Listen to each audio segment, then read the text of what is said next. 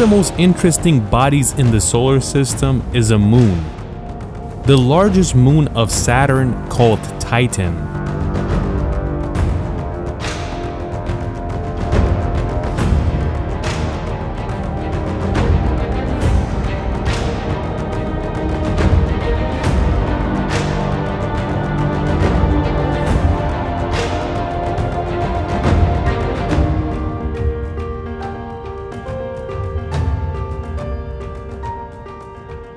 Unlike any other moon, Titan has a very thick atmosphere, and astronomers believe that there is water on this planet. Let's get closer to Titan and take a better look at it.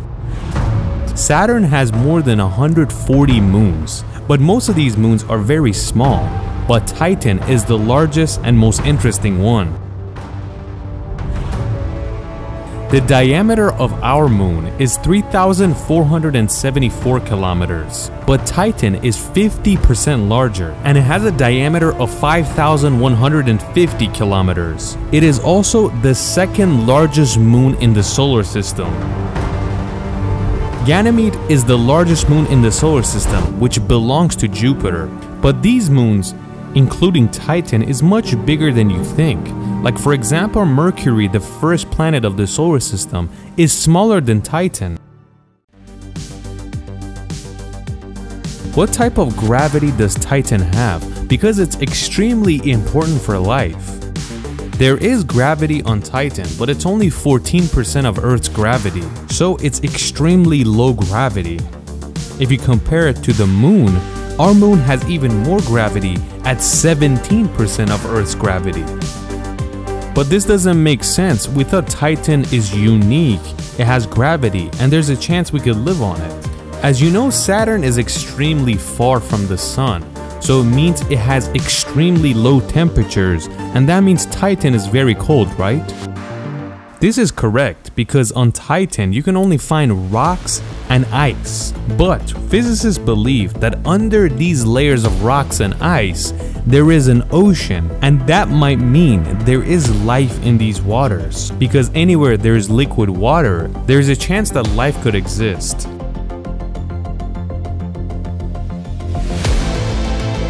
But these are all theories, because you can't be 100% sure that under these layers there's an ocean.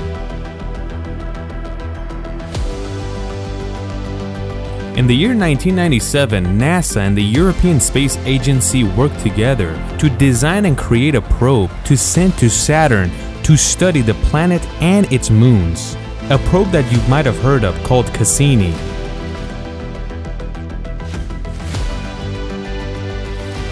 Cassini was mainly designed to study Saturn, but another body that's next to it was Titan, and that was also important. And a lot of the information we have on Titan is thanks to Cassini. Unlike many planets, Titan does not have a magnetic field, so if any solar storm happens, Titan is screwed. But the thing is, the big planet next to it named Saturn has an extremely strong magnetic field that protects all its moons, including Titan, so it is safe from solar flares. Just like how the moon is tidal locked to Earth, Titan is tidal locked to Saturn, so you could only see one side of it, and each rotation, it only rotates around itself once. But the thing is, Titan rotates around Saturn every 15 days, and our moon rotates around Earth every 27 days. But every new moon to new moon is 29.5 days, and that's basically where the month comes around.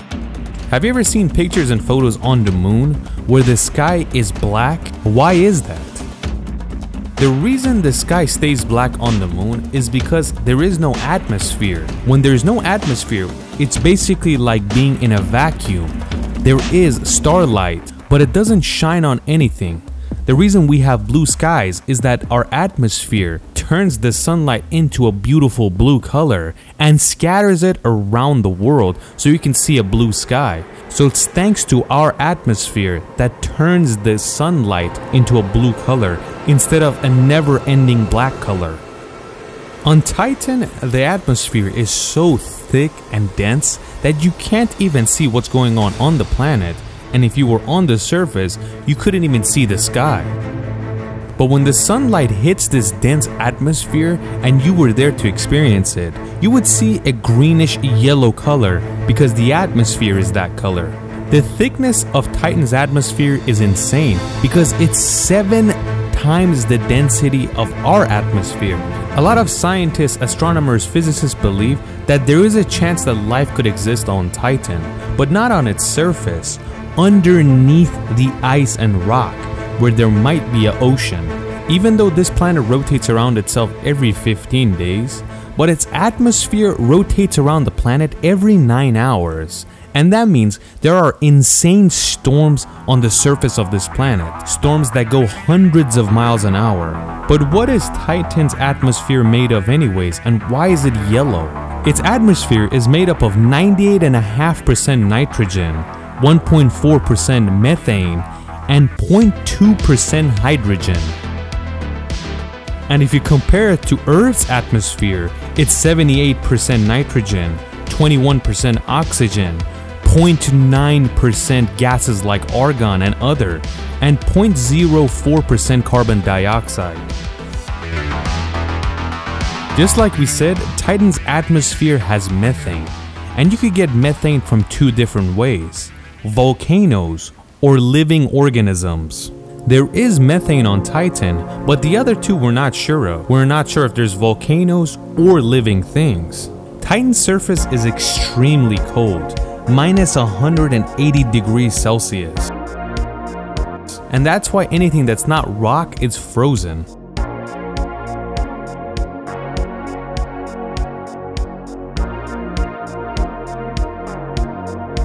It's interesting to know that when they sent Cassini, they also had a lander named Huygens. Since the atmosphere is so thick on the Titan, they were forced to send the lander to maybe see what's going on the surface of this moon. So when Cassini got there, it released Huygens so he could finally see what's happening on the surface. This is not a very sophisticated lander like the Perseverance Mars rover. It's a very simple machine, and it's designed to take a video and 1 picture when it lands. And this is that picture. As you could see, it kind of resembles the bottom of a dry ocean, where there are rocks and sand everywhere. Cassini stays for many years around Saturn and Titan to study it, and it even realizes that there is a lake that's not frozen. A lake called Kraken Mar.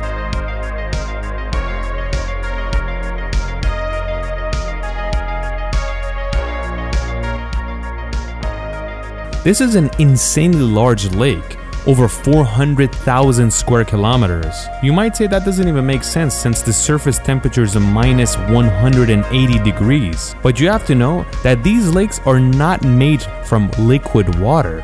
They're made from liquid methane, which stay liquid in this temperature on this moon. Studies have shown that the depth of these lakes is more than 100 meters. But of course, in the methane, there's no way living beings exist. But there is a chance that underneath the sheets of ice and rock, there could be oceans, and there could be living things in those waters. Cassini got there, studied this planet and its moons for many years, and after 20 years of service, since it had no other options and it was running out of fuel, NASA told it to crash into Saturn and destroy itself. But NASA's job was not finished studying Saturn, especially its important moon Titan. After Cassini ended, they started another project. They started designing a drone called Dragonfly.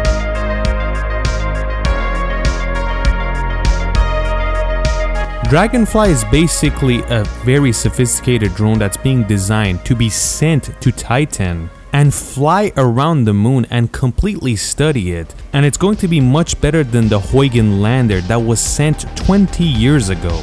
The Dragonfly project is designed to be sent out in 2028. But it's going to take a very long time before it gets to Titan. it'll take 6 years, so it'll be there by the year 2034. So 3 World Cups have to come and go, and then finally Dragonfly will get to Titan. But it is extremely interesting.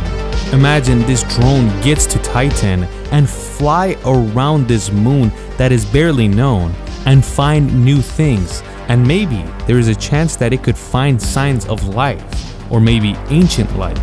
What do you guys think? Scientists and astronomers think there's a lot going on Titan that we don't know much about, and that's why they're going through all this trouble and spending all this money.